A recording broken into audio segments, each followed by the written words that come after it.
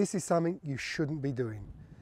If you have a swing that's not connected and you tend to use your arms and your hands and you're not using your body, you're never going to have a repetitive golf swing.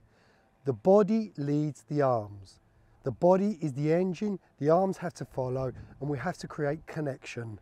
In this video today, I'm going to show you what a connected swing is, because connected is the same as repetitive.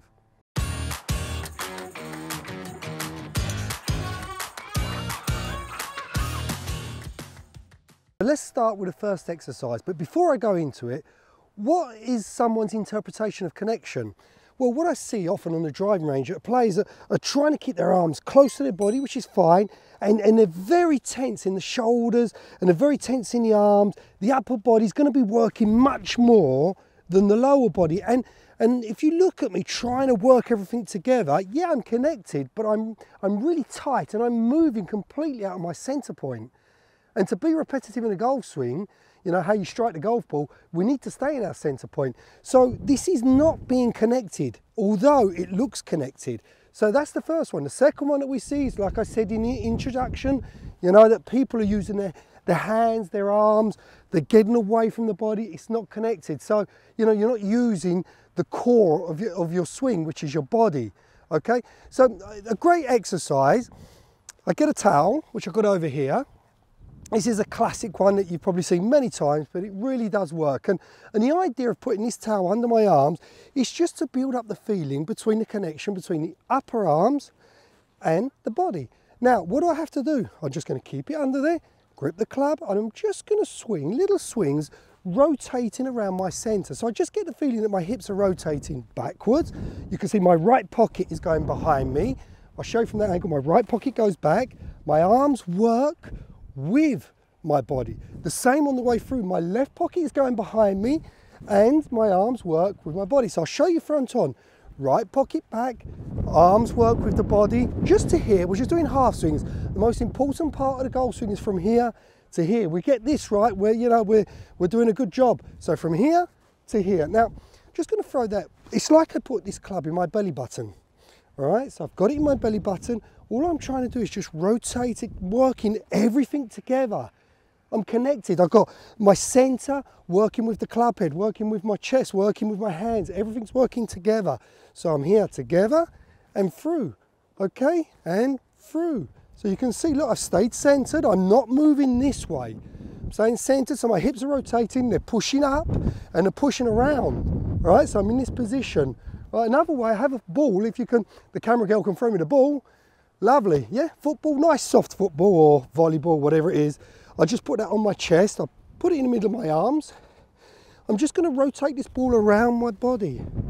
Look at that, it's just rotating. You see that, it's staying in place. My arms are staying close together. And this is building up a really strong feeling. If you have none of these, last one, get your shirt, tuck it under, get your shirt, tuck it under, hold it in. And the same feelings, let the center, my body's working from the center. I'm staying, my head staying centered, but I'm rotating. Right then, so let's try the drill. This goes under, this goes under. We're gonna start with just these little half swings. I only wanna feel like I'm gonna hit the ball like 30 meters, you know, 30 yards, sorry, or 40 yards.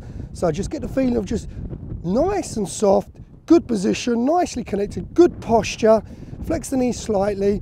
I'm hitting a driver, so I'm just going to be swinging it up a little bit, and that's all I want to feel. Just try, nice and easy. And look at that.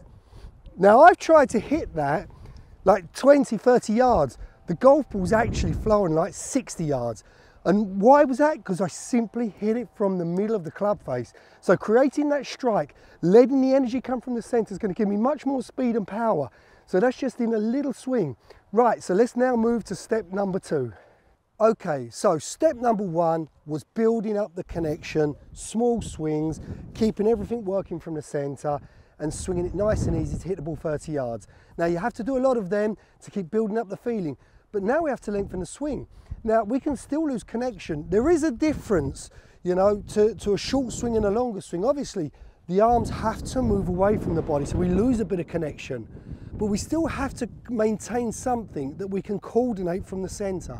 So it's important we don't get into this habit of working to here good and then from here stopping the body and lifting the arms or swinging the arms and the hands behind us. So we have to create the correct swing plane. We have to create a good position to swing back down on and not lose too much of our connection, because a great swing is from here to here, which is fine, but we need to lengthen that for distance. So from here, we've got to get a club working on the correct line, swinging back down into impact, through and up again. So how do we do this? Well, I'm going to grab a club here. I'm going to place this on the on my target line, but behind the target line.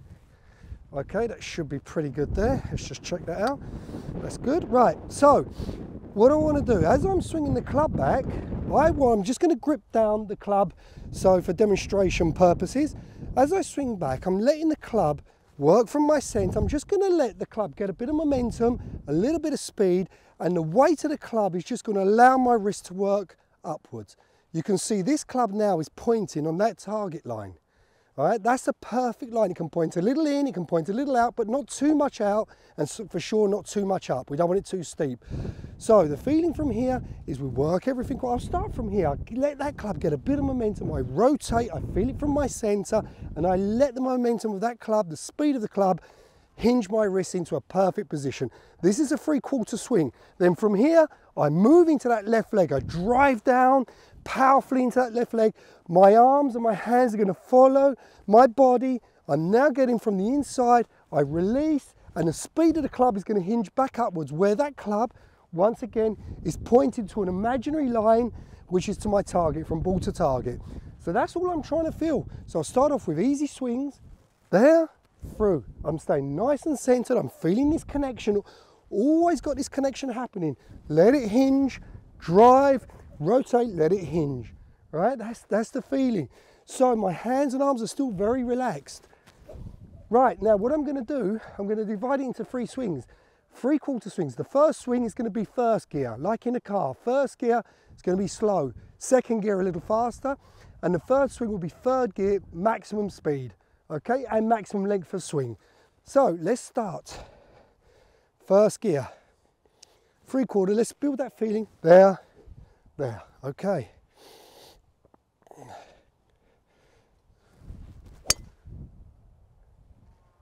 Nice. It's actually gone a lot further than I expected. It curved off a little bit to the right, but I did hit it good. It felt connected, it felt quite simple. So let's try another golf ball. Let's keep it the same swing, 3/4, the feeling's 3/4, but this time we're just going to go into second gear.